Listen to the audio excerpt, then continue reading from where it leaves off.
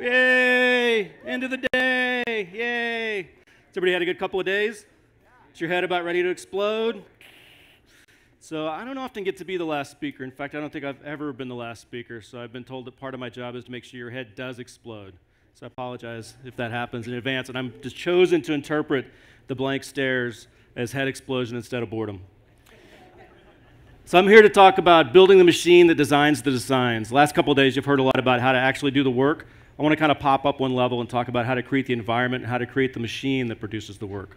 You know, a lot of people think about Steve Jobs as having created a bunch of amazing products. I think about him as having created a couple of amazing companies that reliably create amazing creative work. And so I'd like to share with you a few things that I've learned at Apple, Yahoo, and Pinterest about how to build a machine that helps design the designs. So I've been a design manager for about 10 years now, and I've learned about 5 different things. Actually, I've learned probably 500 things, but there's 5 of them I want to share with you today. The first one is that management is a way to scale your impact as a designer. You know, in 2005, I had the opportunity to interview for a director of design job at Yahoo to help lead the design team that was working on Yahoo Search. And I was a little anxious about moving out of the chair, as I say, getting out of the chair and getting a seat at the table. You know, I felt like I was going to lose the craft. I was going to lose my impact as a designer, and being a manager was sort of a decision I was trying to think through really carefully. I had a chance to reach out to a friend of mine, a guy named Hugh Dubberly, and he told me an amazing story that I want to share with you today, because I know that many designers face the same question and wonder what they want to do, if they want to go on the management track or stay on the individual contributor track. He told me a story about these 2 gentlemen. This is Bill Paley, this amazing portrait by Richard Avedon. He was president of CBS. And on the far side, William Golden, who was basically creative director, head of creative services at CBS. He's the man that came up with the CBS logo, which is one of the great marks in American graphic design history. So it turned out that at one point, Jack Benny decided to retire from CBS, and of course, he'd been one of their major stars. And so Bill Paley called up Golden, because of course they worked together and they knew each other really well. And he said, hey, so Jack Benny's going to leave the network, and I think we should throw him a big retirement party. I'm thinking we'll do something at the Waldorf Astoria to be a really, nice affair. Could you work on an invitation over the weekend? William Golden says, yep, I'll take care of that this weekend. He's driving to the Hamptons, because I guess that's what you do when you're in New York.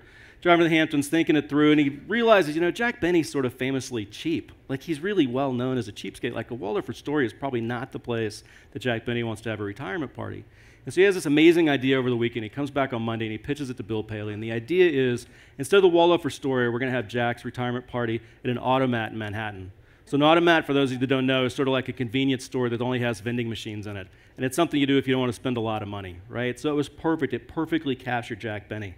They called up Jack, they pitched the idea, Jack Benny loved the idea, they had an amazing party. Jack Benny stood at the door, handed out rolls of nickels to people as they came in, got out of their limos, fancy dresses, played the violin a little bit. It's an amazing event. Got covered on the newspapers all around the country. I've seen photos of it. It was a phenomenal story, phenomenal party. And Hugh told me at the end, he goes, the reason I tell you this is because there's not a chance that William Golden would have ever had the opportunity to pitch that idea if he had been deeper down in the organization. The only way he could have that sort of leverage and that sort of impact is to be right next to the seat of power. He said, you should move into management because it's how you get to the table, It's how you're going to scale your impact and your influence. And so I did. I took the job at Yahoo, and it wasn't too long before I got there that I had to confront this question of, like, if I'm going to be a manager, like, what does that mean? What kind of manager do I want to be? Do I want to be a player coach? Do I want to be a coach? Do I want to be a dictator? There's lots of different models for management. I wasn't really quite sure because I hadn't worked in a lot of big companies where I had a manager to look up to. And I came across this book, which was referenced earlier today, Orbiting the Giant Hairball. I'm going to make a bigger pitch for it. You should definitely get this book, and you should definitely get it in hardback. It's an amazing physical artifact, and it's just a terrific book written by Gordon McKenzie. It must have come out around 2003, 2004. Gordon was a designer at Hallmark Cards, and so he was trying to invent cards, but he had to deal with this gigantic corporate hierarchy in Kansas City to deal with that. And so the book kind of talks about navigating as a creative, navigating this bureaucracy. And in part of the book, and the whole book's not like this. In part of the book, he goes to this yellow sheet thing, which is why you want to get the book in physical copy and not electronic. And he compares this model of the pyramid and the plum tree. And this became how I think about management, right? So he starts out here, and we'll jump over there to the pyramid. Conversations within the pyramid organization, right? The executives are at the top. We can see forever. It's awesome, right? Middle management, get out of my way. I'm pushing, I'm shoving, I'm trying to get up to the top.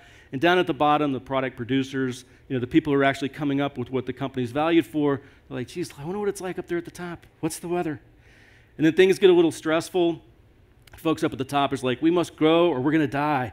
And middle management, they're pushing and shoving. They're looking down at the bottom like, you guys have to work harder. The beatings will continue until morale improves.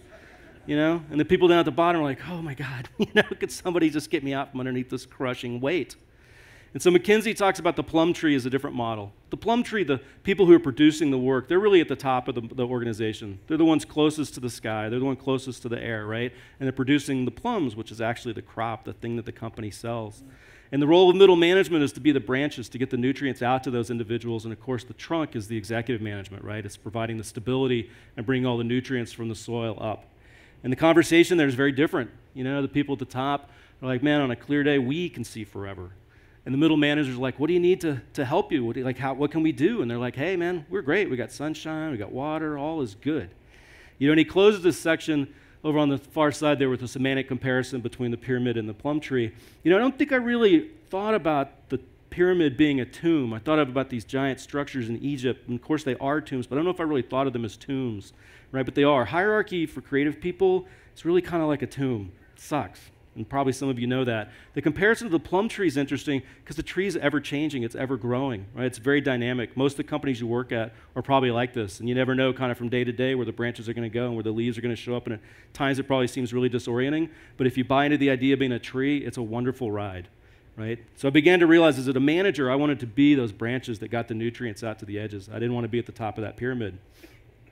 And the philosophy, sort of the framework as a designer that I came to is this idea that if you get the right people, and you surround them with the right process, you'll get terrific product as a consequence, right? So instead of focusing just on the product and thinking I had to make my stamp as a designer, I was going to come up with the solutions. I realized that my focus should really be on getting the right people, enveloping in the right process, and letting them do the magic that they're designed to do, that they're intended to do, that we just saw from the two women who presented from Asana. So I realized that my job as a design manager, that I was going to have the opportunity to use my design talents, how I approach the world as a designer. I was going to have that to really design the machine that designs the designs. And I still go to work every day as a manager thinking like a designer. I think about doing research. I think about trying different things. I think about trying to create a future that I want to live in and then developing all the mechanisms and frameworks and communication to get us there. So done thoughtfully, I strongly believe design management will significantly broaden your influence, your impact, and your reach. So that's sort of lesson number one. Management's a great way to scale. Lesson number two, every product development process should feature a predictable path to yes.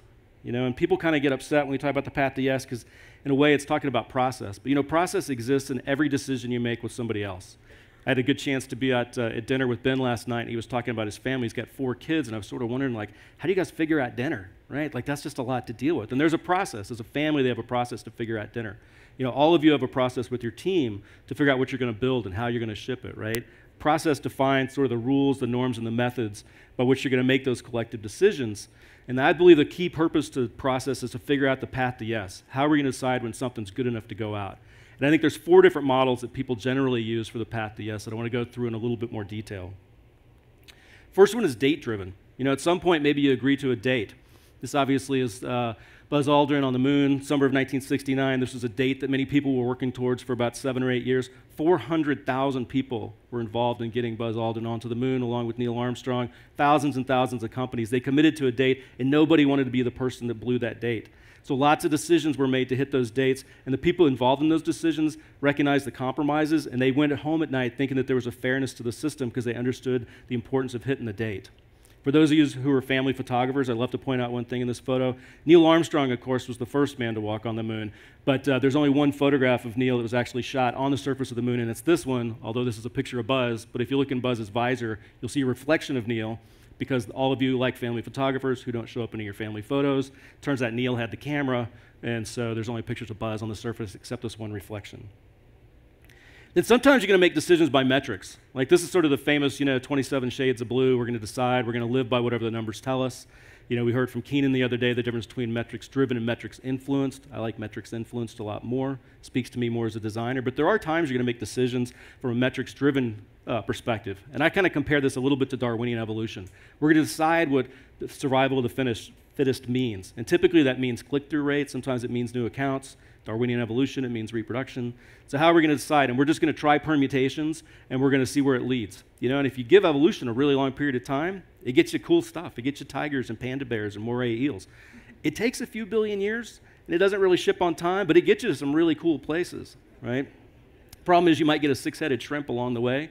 And so if you're going to make decisions and you're going to live and die by metrics, you have to ask yourself if you're willing to live with a six-headed shrimp.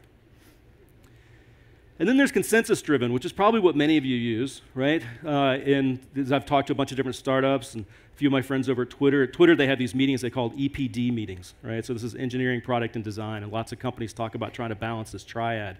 And I heard this triad over and over again, and I haven't heard too many companies that really had it working well, but they all aspired to it because they all somehow believed that was where they needed to get.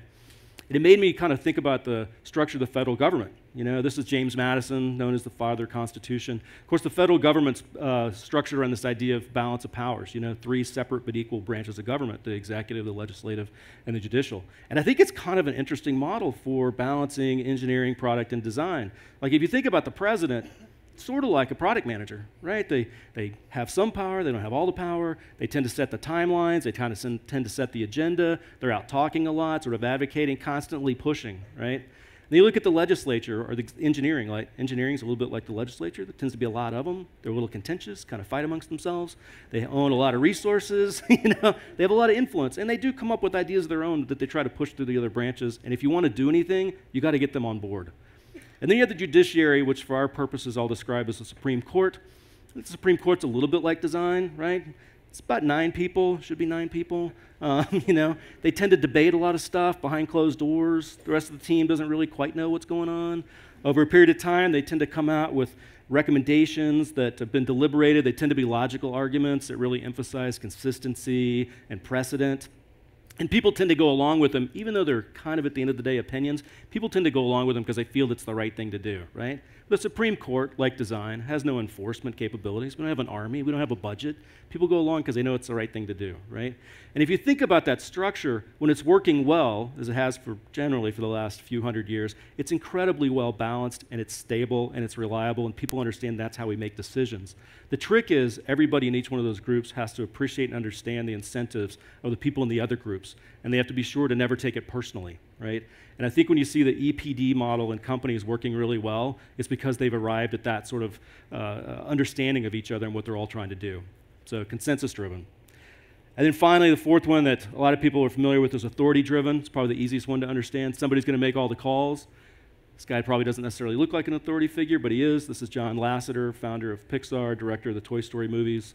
By all accounts, a happy-go-lucky guy, but at the end of the day, he's making the decisions. And it turns out the movie industry figured out the authority-driven path to yes a long time ago. They have this model called a director, and the director's responsible for the movie creatively, from soup to nuts. Very few technology companies have pulled that off, you know, and very few projects really demand that. And I think it's because movies are a fixed deliverable in time, whereas technology, software products keep going and going. You don't really want one person having to make all the decisions for the life cycle. But if you're doing something brand new, it's not crazy that you would need a single authority figure to help guide it through all the different debates and all the different trade-offs to bring an entirely new product to market. I don't know if authority-driven scales. I don't know if it's sustainable, but it's definitely a model, and it's a really clear way to get to a path to yes. And so I bring all of them up. I think there's probably a bunch of other ones. Like all these models, they have pros and cons. They're applicable to different solutions, to different problems at different times. I think the trick for you as a manager is to make sure that you're clear and consistent in your own head and with your team about how you're going to make decisions together. What is your path to yes going to be? I talk about how path to yes should be more like mountaineering than spelunking. So spelunking, cave diving, like this is a really cool looking picture. These guys are in a cave, looks awesome, you know. The funny thing is, like, they don't really know what's behind that corner. So they may think that they've gotten the 4 VPs approval they need, but just behind the corner they might hit the legal department, and suddenly they're in for another 6 months of approval process. You heard the story earlier about the woman who came up with the Citibank logo and how many approvals she had to go through. There was no clear path to yes for her.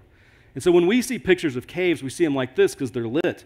But if you're actually in the cave, if you're actually the person trying to figure out the cave, it looks like this. Because they only light the cave long enough to take the picture, you know? So if you have a path to yes that's not clearly defined, it feels like total darkness to the people stuck in the middle of it.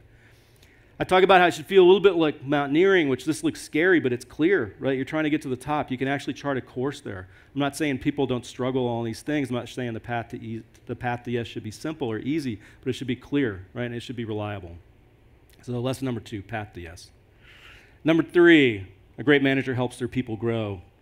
The last few years have taught me that clear expectations are just the #1 predictor of employee satisfaction and employee engagement, both for myself and my own work, but also for my team. Like, how clear can you be about what people are supposed to do, what the expectations are for their behavior, what their scope of responsibility is. It's also a little surprised to learn that designers rate opportunity to learn as the most important thing to them in their job. And we've heard that a little bit over the last couple of days. I think I intuitively knew that designers, like myself, are intensely curious people. But I don't know if as a design manager I came to work every day thinking it was a big part of my job to provide opportunities to learn from my team. I actually did this little poll on Twitter a while back for another presentation I was working on. I got 545 votes, which my high school children laughed at, but I thought it was a decent number.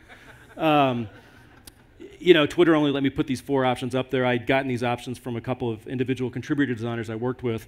And you can see right off the bat, 33% opportunity to learn. After that, personal impact. And then pretty far back, you pick up company mission and compensation. You know, as a manager, it was always easy for me to talk about compensation or company mission because I could pitch the company mission and I could affect compensation. Again, I don't know if I came to work every day as a manager thinking that a big part of my job and my team's happiness and their creativity was going to depend on me maximizing their personal impact and giving them an opportunity to learn. And so one of my takeaways from that was the importance of having career ladders in your company. And I haven't worked in too many companies that had really clear career ladders. I'm starting to see it more and more, but lots of companies don't have it, especially small startups.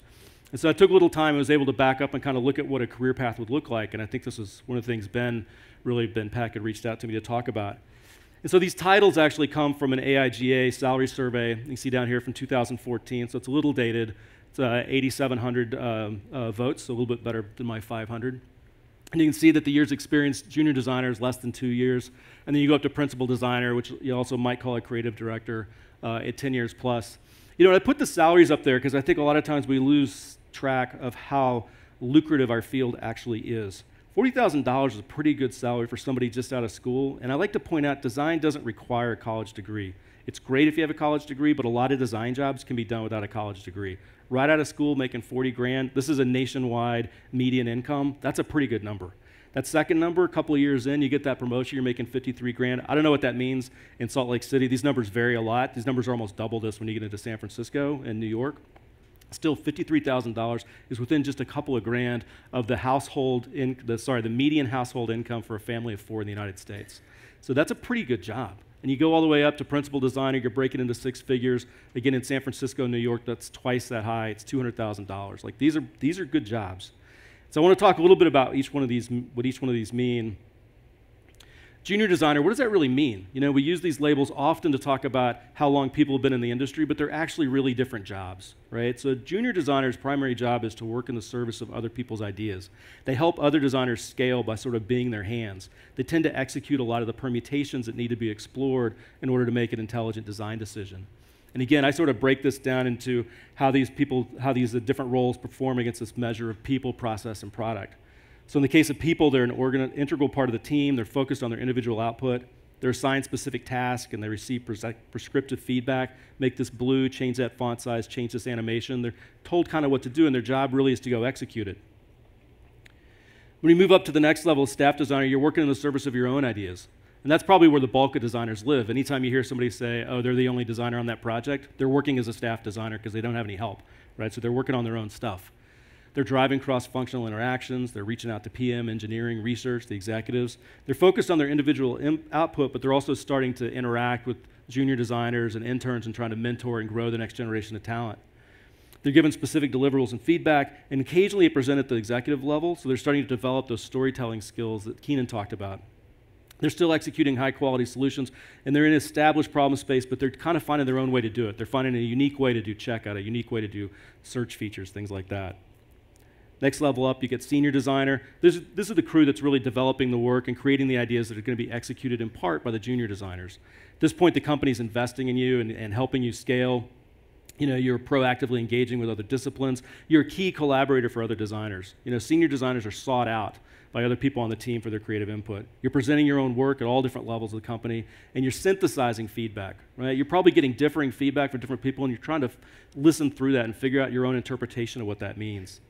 And finally, you're creating and perfecting differentiated solutions in established problem spaces. Like, you're coming up a new way to do something that other companies have explored. Next, lead designer, you're driving and coordinating ideas for a specific product area. In the case of Facebook, you might be the lead designer for newsfeed or search or growth or account management, right? And you're probably coordinating multiple senior designers, multiple junior designers, not necessarily managing them, but helping to coordinate them. You're presenting your own work at all levels of the company, internal and external. You're talking at conferences like this. You're talking to the press. You know how and when to engage feedback from others. You're starting to figure out how to play the company, how to understand how to use the company to get ideas out into the public. And you're imagining and executing original solutions in a problem space that's unique to that company. So again, somebody at Facebook might be focused on newsfeed. Newsfeed's critical to Facebook's success, so you'd have a lead designer working on that part. And the top of the career ladder here, principal designer. Principal designer is setting the tone and driving the framework for system-wide ideas, right? They're sort of saying this is how the product works as an entire system. And they're using that and they're communicating it down to the other designers. So they're kind of providing the framework where all those other ideas take place. They're a key leader across the company, and they're a major factor in recruiting. People come to your company to work with your principal designers. They're also championing process improvements, and they're able to listen through feedback for deeper meaning. Even when they're hearing controversial and different ideas from all different executives, they're the ones that have to figure the path through all that different feedback.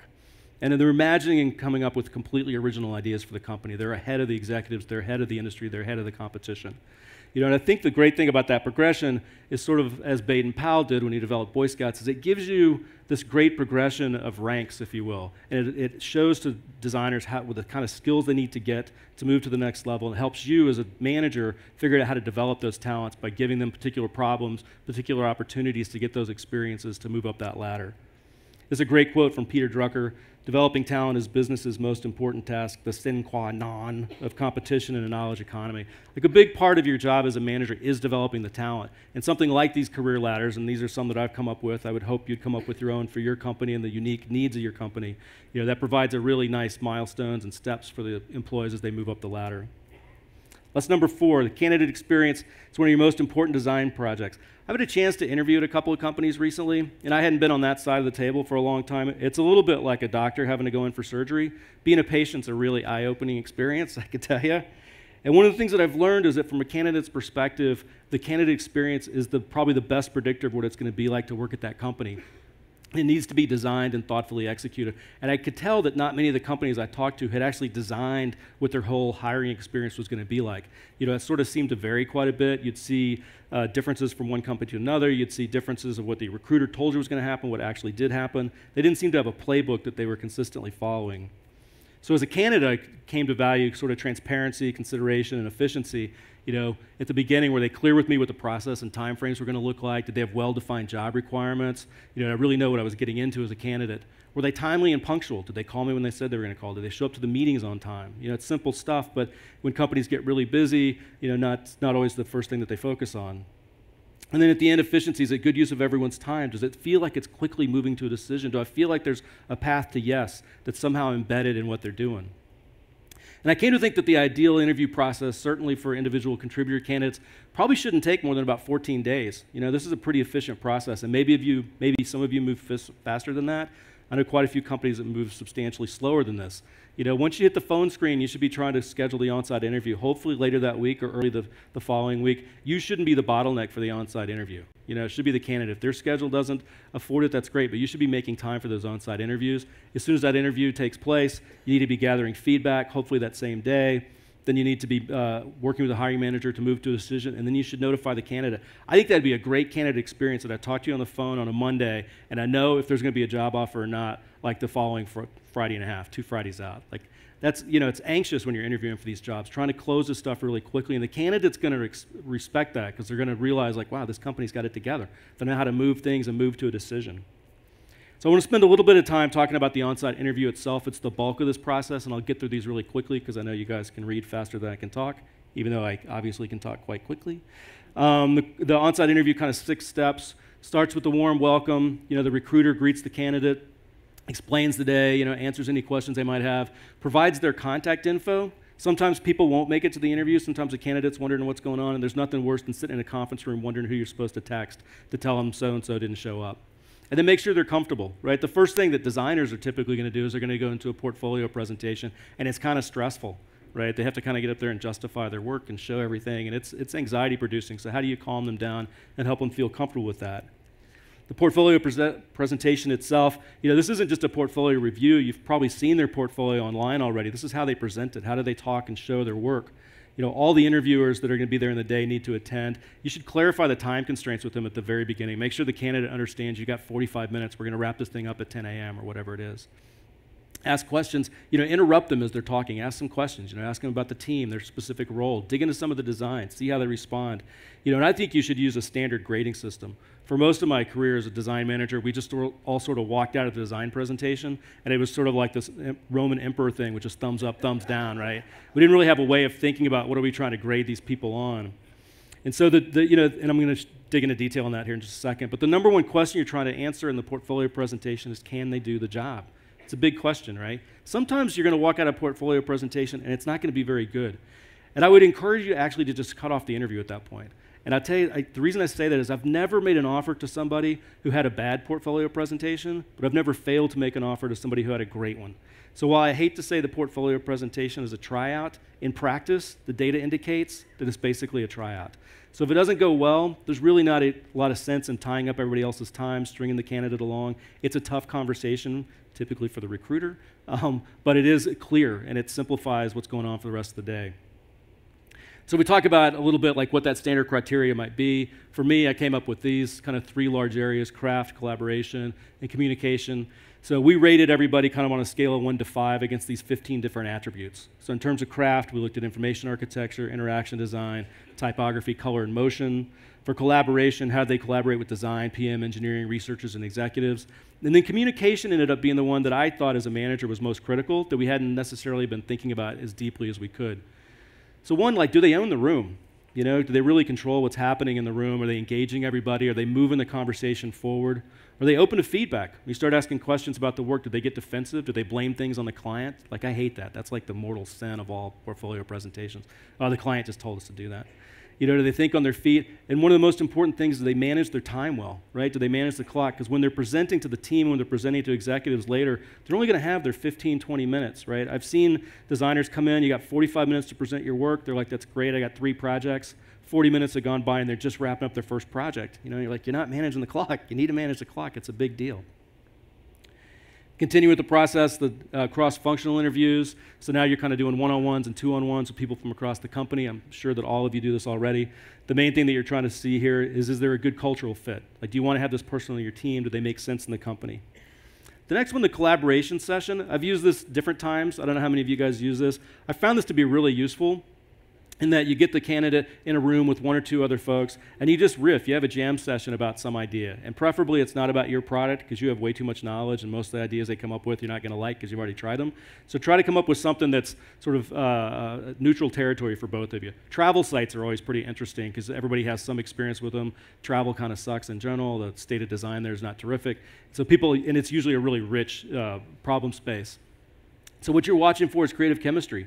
Right? Does the candidate help make the ideas better? Like, do they move things along? It's a really critical thing, and it's a critical part of being successful as a designer on your team. I actually think all the product managers and engineers should do these collaboration sessions as well. My friends on those organizations haven't been quite so willing to do that, but I think it's great to see what the creative chemistry is like between people that are joining the product development team. And then last, sort of the fond farewell. I think this is a chance for the recruiter to come back, thank the candidate for the time. Oh, I'm sorry, I skipped one. I'm looking at the wrong one. The hiring manager one-on-one. So this is where the hiring manager comes in. This is really your job now to help make a decision, to sell the candidate. For me personally, the main thing I'm looking for in a candidate is, what do they hope to learn? Like, we all know that there's a good chance they're going to leave the company at some point in the future. That happens, 3 to 5, 7, 10 years from now, they're going to leave. And they're going to walk out of here with a few bullet points. They're going to go to LinkedIn, they're going to put those bullet points in. What do you want those bullet points to be? Do you think at the beginning of the job what it is you want to take out of it at the end? And as a manager, that's a great indication to me of, are they curious? What do they want to learn? And it helps me understand why they want this job. Why do they want to work at this company? And then finally, sorry, this is the fond farewell. It's a chance for the recruiter to come in, ask if the candidate has any final questions. A really critical thing here is for the recruiter to get feedback on the day. How did it go? This is your chance to kind of do some design research and see how your design for the hiring process went. So you can get some really great feedback. Did the interviewers have different ideas of what the job should be? Was everybody clear on the reporting structure? Did everybody describe the company mission in the same way?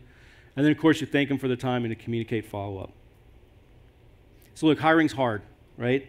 takes a lot of time, takes a lot of patience, but it's the most important thing you're going to do. And it's a decision you're going to be asked to make over and over again. You're not always going to get it right. And trust me, it's really painful when you get it wrong. But it's something to think carefully about and try to pour your design sensibilities into really thinking about the candidate experience.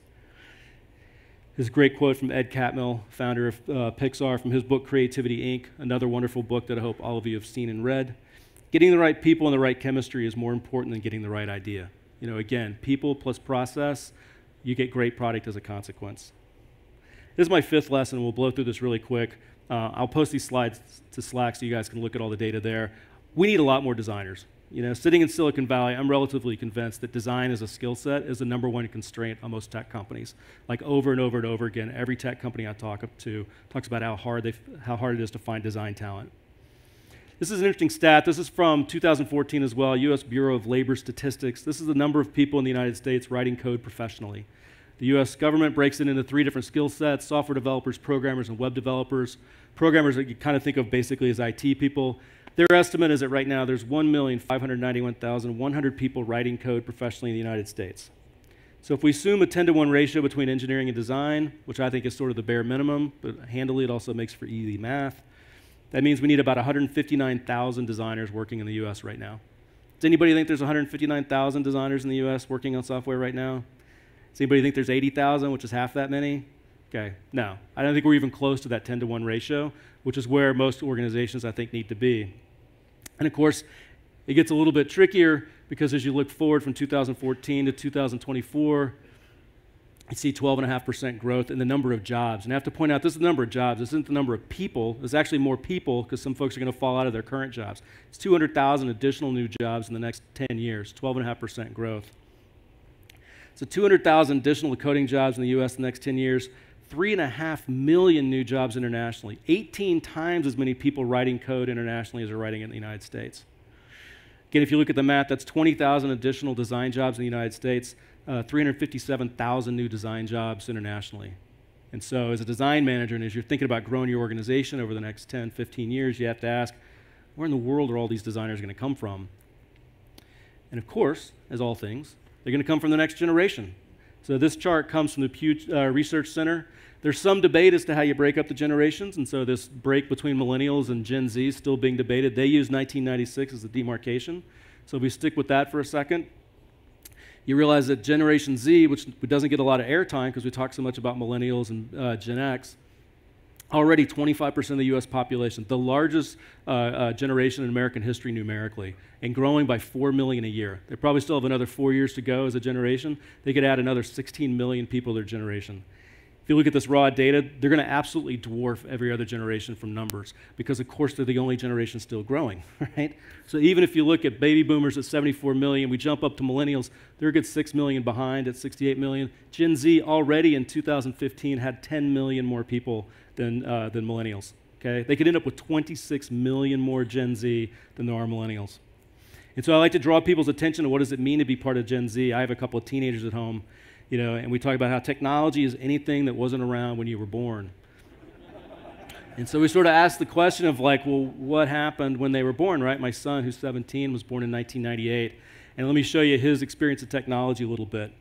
So starting in the year 2000 when he's 2, we'll overlay a couple of historical moments here so we can all orient in time. The presidential elections, some big economic events, and of course the 9/11 terrorist attacks. This is what happened with him in school. You'll see he enters elementary school right after Bush was reelected. At this point, he would have been very aware of what was going on with terrorism, the various wars. Like, kids know what's going on. You guys have kids. You know they know what's going on, right? Junior high, just before Obama's reelected, high school just after that election. Like, their experience of growing up is very much like the experience of what they call the greatest generation, right? They're growing up in an era of perpetual war and economic uncertainty, very much like the Depression and World War II. And it's creating a generation that's very pragmatic and is already thinking about jobs. And the oldest cohorts in Gen Z, they're already making career decisions. And so I talk about them to you today because if you want to get to them, you need to start getting to them now, right? Otherwise, if they're probably going to go into engineering, product management, other fields. And if we want them in design, I think we need to go talk to them about design right now. We need to talk to them about the supply, the demand, the economics, and start trying to recruit. This slide always makes people feel really old. So if we start in 2001, when my son is 3, that's when Wikipedia came out. When he was 4, LinkedIn. When he was 5, iTunes and the iPod. When he was 6, Facebook came out.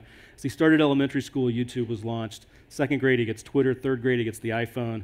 4th grade, we pick up App Store and Spotify. 5th grade, WhatsApp. 6th grade, Instagram. And yeah, my son, we live in Silicon Valley. He had accounts on all that stuff. He had all those devices. He's living in technology. By the time he hits junior high, he picks up Snapchat as a 7th grader, Vine as an 8th grader. So by the time he hits high school, none of this stuff is technology. None of this is new. None of this is novel. He's not trying to figure out how any of this stuff works. This is his life. This is just the background of his life. This is how it works. Like Gen Z is the most digitally native generation, obviously, in history, right? Unfortunately, I actually think that they're going to be probably the greatest design generation in history as well, because they're going to grow up in a technology-savvy world where design has really come to the forefront, at least in the American culture. So I actually have a lot of hope and promise that they're going to be a phenomenal force for design. But again, I think if we want to get a hold of them, we need to start crafting a culture that brings them into our companies now. So I want to finish really briefly. This is sort of a bonus lesson. There's 3 quotes that I've kind of developed, or I've hung on to over my career. They're all short and pretty easy to memorize. First one from Ansel Adams: there's nothing worse than a brilliant image of a fuzzy concept. You know, it's really easy to jump into Photoshop, jump into Sketch, do some really cool gradients, you know, make things look really fancy, a lot of pyrotechnics to impress the boss. But then when it gets to users, maybe it doesn't make sense because you didn't do the legwork to really think through the concept. You know, I find that sort of jumping to the visual solution to be incredibly distracting from the harder conversation, often the harder conversation, what the concept should be. So I encourage you to don't create brilliant images of fuzzy concepts. Work on the concept. Number 2, design is clear thinking made visible, from Edward Tufte. You know, I like this quote because it talks about design more as a way of being in the world, right? It's not, design isn't just what we do, it's not the artifacts we produce, it's how we think. You know, we imagine a future we want to be a part of, and then we think through how we would get there. We try to make it in logical, rational steps, and we try to communicate to other people and get them on board. So I think about design management, clear thinking made visible. This last one: if you want to go fast, go alone. If you want to go far, go together. I'm going to let that one stand on its own. Thank you very much for your time. Appreciate it.